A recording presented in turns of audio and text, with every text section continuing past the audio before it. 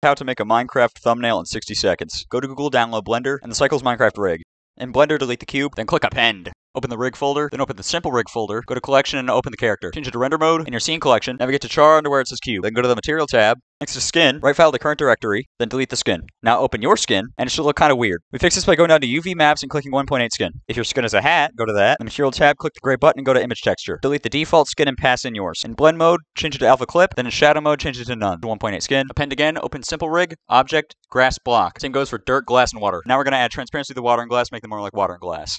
Next, make a copy of the dirt block and go into edit mode. Click UV editing at the top. Then click terrain. Click 4 vertices to make a face. Drag to your desired texture.